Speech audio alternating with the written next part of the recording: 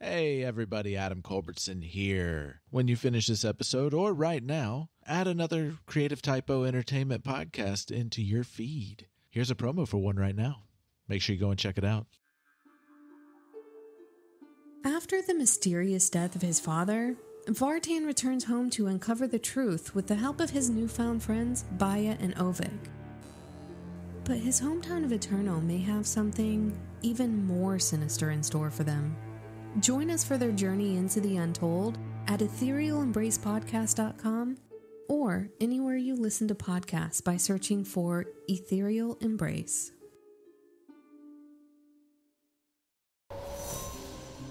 Steel your mind for eldritch horrors of the universe unknown.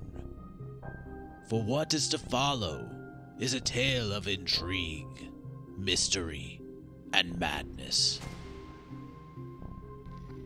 You're listening to Microphones and Monsters.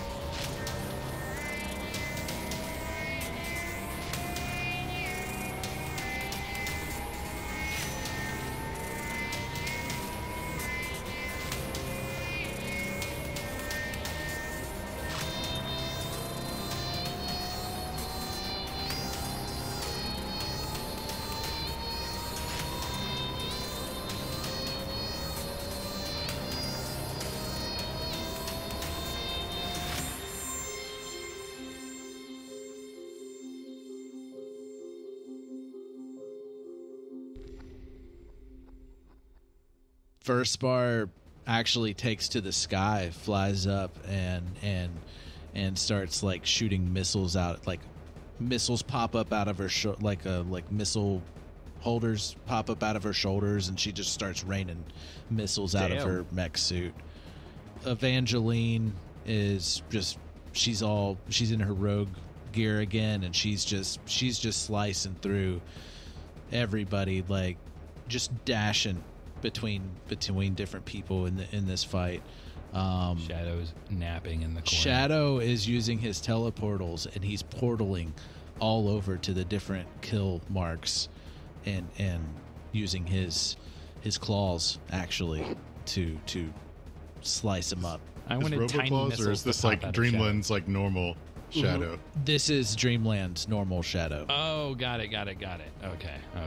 He doesn't have his robot suit. Teleport kills. Yeah. Can he he's become using like his electricity? teleportals.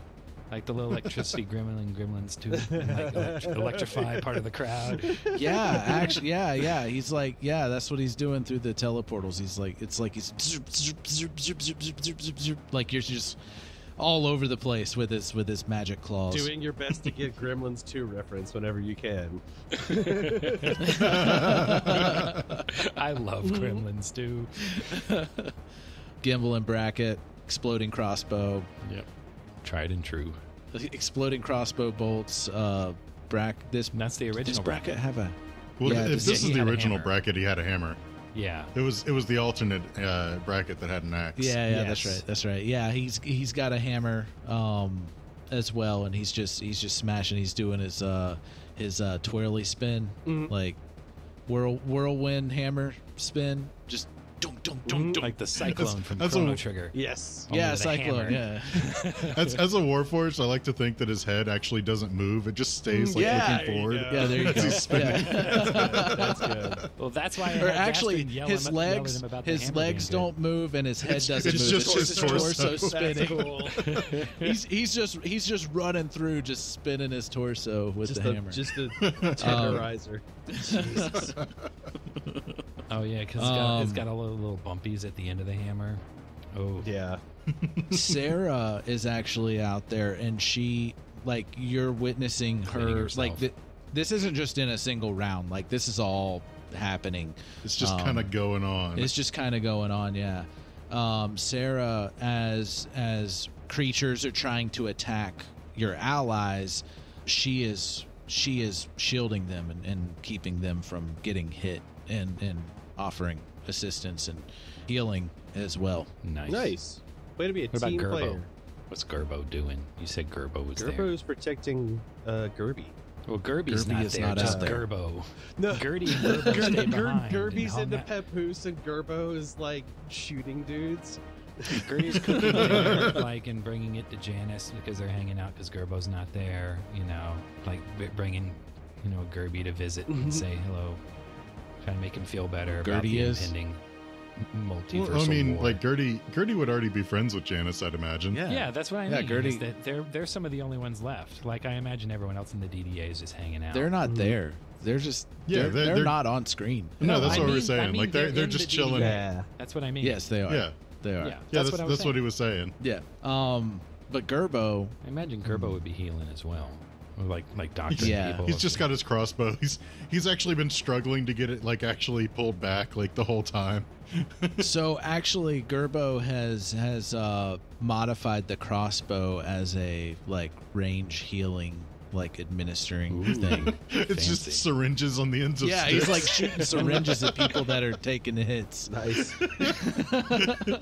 He's like, oh, that should fix you right up there. I'm bleeding. He's just like oh, actually that feels I better. got you. Yeah. All right, you should be better now. Just push the guts back into your stomach. It'll be fine. Hold him there while this potion heals it up. Hope you don't mind. I took some of your potions in the lab, Julian. What, you bitch? Those are mine. You don't remember how to use them anyway. Somebody had already taken some, so I thought it was okay. It's fine. I did not say that. I did not say that to Gerbo. I like that though. You forgot how to use them. forgot how to use them. Just like looking at a potion, like, what am I supposed to do with this? I forgot that. He never forgot. I said that was Victor's understanding. I had a higher calling. Copy the other better you. Mm-hmm. That was your higher calling. But do it better. Other Julian Right. Julian didn't control a giant spaceship and shoot the orbital guns from it. No, he just Yeah. was a secret undercover agent for a year with the pallid mask. Mhm. And then he died. Yeah, for a couple That's all. weeks. That's all he did. And like the paragon of an entire city. He made Carl. He made my best friend. He also made Okay? Carl. That's Best right. friend. Carl never judges me. Is Carl there? Please tell me Carl's flying around. Carl is dropping not there. things out. Okay. So they just summon straps like a giant metal ram on the front of Carl, and he's just like driving through whole like loads of people. It's like Carmageddon. He wouldn't give us a flying amphibious car going into the battle. He wouldn't do It that. wouldn't fit in the elevator. Yeah. Okay. Yeah. Makes perfect sense. Gerbo used the button before. Move things to and Or from you the mean garage. Manrose used the button? That's what I said. I'm pretty sure. That's what I said. Yeah, said Gerbo. Manrose put him in the garage. Yeah. Yeah, Manrose hits the button and puts the tattered king guy in the garage. That'd probably be a bad idea. Yeah, that'd probably be a bad idea. just like poor Carl in there at the garage, alone With other cars with other cars. that don't talk. Yeah, the rest of the crew, they're fighting as well. They got cool Dreamland shit going on. More fighting, physical fighting, magic being casted, technology blast, like ray gun blast and stuff like that. Like there's just all out war, but it looks like it's turned over in y'all's favor after all those successes, and all you see now on the field, other than the dead folks, which I would imagine y'all would have been fighting as well. Oh, yeah. Throughout all that. Like, I would have. Aleister could have kept fearing, I don't know, or actually, That aspect lasts up to a minute. okay, but definitely over a minute has passed. Let's go back to the top of the round, even though rounds are not normal time that they usually are. Mhm. Aleister, you did see Dead Lib go down, Woo! Dead lib. Exactly. and it is your turn. Well, I guess I'm going to make my way over there. That seems like the most fruitful use of my time. All right, so where you were as the rest of the troops either died or retreated, you are within your movement speed to get to Detlib. Awesome. And I'm fully prepared to use acrobatics to just kind of jump around on Nimbly Bimbly to where I need to go. Okay. You're just jumping on top of stuff so you don't step in blood and Oh, yeah, ichor. of course. Jeez, I don't want to step in any blood or ichor. I don't have time to press the digitator You're away. leaping on living people. Or glue. No, that'd be horrible. Never get it out. So the whole time you're jumping, the green-eyed cat is jumping parallel to you. Oh, hello. Decided to make your presence known. Yes, Aleister. It seems you're about to retrieve the final pieces. Oh, so he does have 2 pieces then. Well, It's a assumptions. two-piece meal. Well, I guess we'll find out soon enough. Yes. So you arrive. Okay. So getting there, like Detlib, I'm assuming is just kind of laid out on the ground. Yeah, he's still alive, but kind of struggling.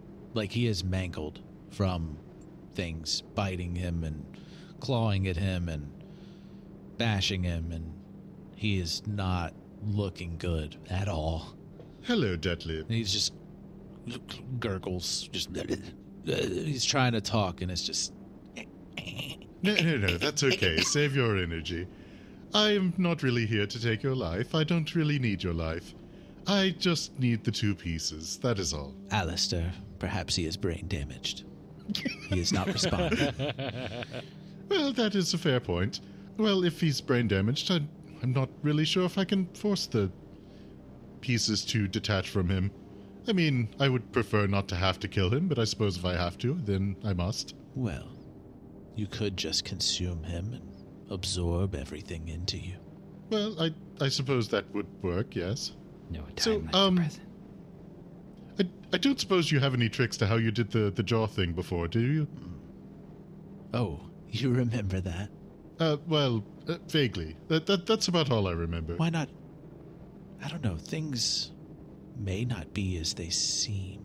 Well, I'm not entirely sure what you mean, but, maybe I should just try to consume him and see what happens. And Well, I was trying to tell you to activate the eye, but you whatever. Whatever. You mean the heart? Or yeah, I was trying to tell you to activate the heart. Oh, yes, I suppose that makes more sense. Thank you.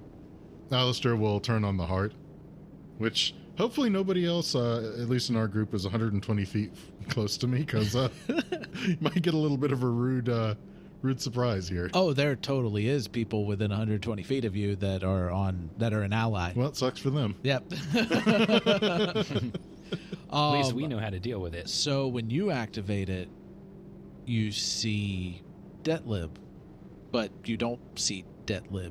You see yourself laying on the ground. Huh. Well, that is quite curious. Not you with the stripes, everything. It's you as Just a plain jet black. a black cat. There is some changes from the different items that he has, but from magic items, but it's not the same as yours. Interesting. Well, I suppose that maybe explains where Detlib came from. It must have been an alternate me. Well, I suppose that means that I'm the better me.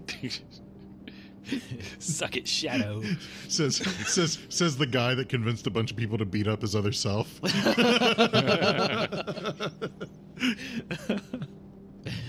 Yes, I guess that would go without saying. I mean, we are Aleister. Yes, try that jaw opening thing. Yes, why not? Win in the Dreamlands. All right.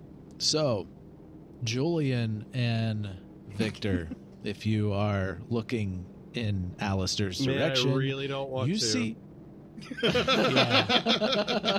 I feel like in all the stuff that was going on, when he turns the thing on, Victor would try to look at what he's turning it on to see, I guess, while beating things up like a monk. Yeah. Well, things have calmed down at the things are calming down at the moment. Like maybe you're doing some final blows, like to things that are on the ground. Final blows. Yeah, and we're then, just doing the terrible thing of like going through the battlefield and see who's alive, and then doing the coup de grace on all of them. that would be something Julian would do. That horrible bit that happens. I don't think Victor's walking around finishing y'all people would off. have caught Aleister, a little flaming cat, just hopping on people to get to another big cat on the ground. And you're witnessing this big jaguar-sized cat, and you see Aleister's head start to grow in size as his mouth opens up large and completely consumes Deadlib. Wow. I forget, was Victor awake or asleep when the thing happened in the Dreamlands with the big giant? When he opened up with all the Byakhee? Yeah, I can't remember. I feel like Victor was awake. I don't remember. Yeah, Victor was awake because it was after. Yeah, Victor was awake because his body was asleep. Right. Okay. Yeah. Right. Exactly. But only Aleister saw the green-eyed cat giant. That's also true. behind Oh, it. that's right. Yeah. That's right. Okay. So nobody else would have seen that. But Aleister's mouth just grew like 10 times. Aleister's 20 mouth times. grew 3 sizes that day. Yeah. And he ate Detlib. From Aleister's perspective, he ate a little cat. From y'all's perspective, he ate a jaguar. A little house cat ate a jaguar. Don't we in see one the bite. effects of the heart as well? That still stands. You only see Detlib as you've always seen him. Okay. Aleister sees him as himself. Okay, cool. I thought that Even we though all saw. you do notice that you are seeing things as they truly are. Okay, so only he can see that thing. Okay, got it. No problem. But he only sees himself. Interesting. And You just did the thing that Nibbler does. yeah. Yeah, and it was just fast. Like just one bite, his head's back down to normal size, and you see his normal flickering in his stripes start to pick up as he's like licking his paw from eating something. He's like cleaning You got to himself. clean up after yourself. And the stripes start to spread throughout more over his body as he completely turns into flames. Still a cat, still cleaning himself, all flames. Like, is there a physical cat, or is he like a sort of a ghostly image of a cat inside of constant living flame? He is a flame. Like what's his He name? is a in the- flame. He's flame in not the shape engulfed of in a He's flame. a flame. He is green flames in the shape of a cat. Okay. Okay. I thought he was like what's his face? Like Billy Crystal from Howl's Moving Castle. I can't remember his name. Oh, the fire. Yeah, the little flame. Yeah. I haven't seen it's that, Victor's so I'll turn. imagine Billy Crystal from City Slickers. Yes, exactly that. Aleister is Aleister now now- looks like Billy Crystal Yeah, from City Aleister Slickers. is a late 30s man wearing a Yankees ball cap. All right. What does Victor do as this is all calming down? You just watched Aleister do that. Time is not normal like it is in You combat. head over and It's put just him your out. turn. Yeah, like Victor would just be like, Aleister, what just happened? You can act normal. I can have time to respond, you mean? Yes, you have. Yeah, just yeah. Oh, well, I was just obtaining the other pieces. You ate Detlib. Your head got all big. Julian, did you see that? Did anyone else see that? See what? And I'll just go ahead and just like fry another, monster that's on the ground. Well, I didn't have much choice. I didn't have any other way of obtaining the pieces. Okay. So, that's all of them now? Well, let me see. And I'll just kind of Inventory try and the pieces. feel... exactly. Try and feel the pieces. I've become a 5-piece Yeah. nugget. Do I feel all 6? Oh, it's 6. You would feel whole. Well, yes, I do feel rather complete. And I guess congratulations. Well, yes, I suppose congratulations are in order. And I suppose once we are done here, then I can go about and complete my business. You should have done that before the countdown finished. When we were on this ship. No, that's not what I meant. Aleister, he's just wasting our time with his questions. And you hear that, Victor, from Aleister's mouth. Sorry, Aleister, I didn't mean to waste your time. Well, Is it in Aleister's it voice? is or what is it in is. the Green-Eyed Cat voice? No. Okay. It is in Green-Eyed wasn't. Cat's voice. But it's from Aleister's mouth. Okay, well, that's not what Victor would have said then. Victor would have been like, I don't... Aleister, that's your imaginary friend. I told you, he's not imaginary. He's very real. All right. You've seen him. You know that he's I real. would have walked up as I had finished, disposing of the rest of the whatever's on the ground. Okay, we triumphed. I figured you guys would be happier. What's going on? Oh, well, I just managed to get the rest of the pieces of Tulsa, and I can feel that the power, it is whole. It feels right. Yes, very complete. Victor, why does he have two voices? It's the other one, the one that we saw in Shadow's basement. Oh, his imaginary friend? Yeah, he's I talking out told of you, he's Aleister's not mouth. imaginary. I'm not imaginary. Yes, see? Aleister, that's coming out of your mouth. Well, I suppose maybe something happened with the last pieces of Tulsa. Maybe we have combined somehow. I don't think we're done here. Well, yes, of course not. I know. I really will not have the peace to be able to complete my works until Aleister has been dealt with. Yes. I believe one of them, that tattered fool, had jumped off of that creature. Yeah, I tried to get him, but it hit his lizard horse. Lizard horse. It did. Yeah. Yes, that is a Yothan for your simple minds. Yes, see, I didn't know that. If this were just an imaginary friend, then, I wouldn't have been able to tell you that, because I didn't know. I don't know which Aleister annoys me more now. He's made out of fire now. Let's not upset him. He's right. We probably should regroup and figure out what's going on. I'm gonna go find Sarah. Just don't die before I go find her. Aleister squared. All right, so as you say that, you're looking around, you're walking around, and all noise that was going on from everybody around you, the screams in agony from being injured, people yelling out to each other, some people cheering in victory, all of that goes silent. And you still see everybody moving, talking, screaming, yelling, but you don't hear it, all three of you. You don't even hear each other talking anymore. And all three of you here, you thought it was going to be that easy. Well, I can't say that I thought it was necessarily going to be that easy, but I guess I was surprised. It's not what you say. No. The correct thing you say is, for a second there, yeah, I kind of did. I didn't. And the voice is coming from a direction for all three of you, and you see a even more disturbing tattered king than the pallid mask that you saw before. Wonderful. And The pallet tattered. we've met before in that hospital basement when I possessed that cat, Tanasha, I believe was her name. Yes, that was the one. Oh my gosh. Aleister's so cocky now. He's like, yeah, I got all my pieces. What, bro? Come at me. I am the emissary of Aleister.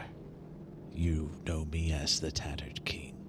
And now, you're all going to die in your own special little hells. Well, speaking of how easy you might think things are, I'm not sure you understand quite how difficult that might be. Yeah, you're living your own personal hell.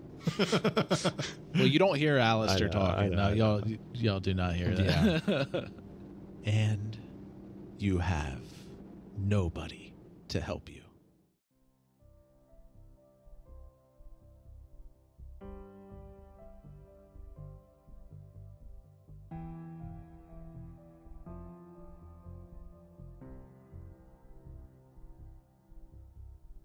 So, how about those Tulsa pieces? Aleister has all 6 now, and he is just a green flame cat with 2 voices that act like they're different people. Oh, and the Tattered King has separated the 3 of us once again with his magic powers and is unhappy with us. That too. You know, Victor's not the best at fighting on his own. The other 2 usually have a little bit more control over the situation in general. So maybe he'll be okay? Maybe. Who knows? I guess I do. But you don't. Good luck. If you're interested to learn more about us and our organization, go ahead and head on over to the Creative Typo website. It's got links to all of our various content there. We've got dramas, like audio dramas. We've got, Let's Plays. We've got merch. We got things you can buy. All that stuff is there. Also, be sure to go and leave Microphones and Monsters a good review. Leave reviews on the shows. Leave review on the, show itself. I don't know how it works on most of them, but wherever you can leave a review, please do so. It helps increase our visibility. It helps people know what we're about, the different things that you like about the show. All of that is super helpful, and we really appreciate any time that you can give us for doing that. All music in today's episode was written and produced by Marco Mazzei of Fallen Highway Studios. And I hope you have a wonderful rest of your day and that you don't have to wait too long to hear what happens next. Have a good one, everybody. Bye.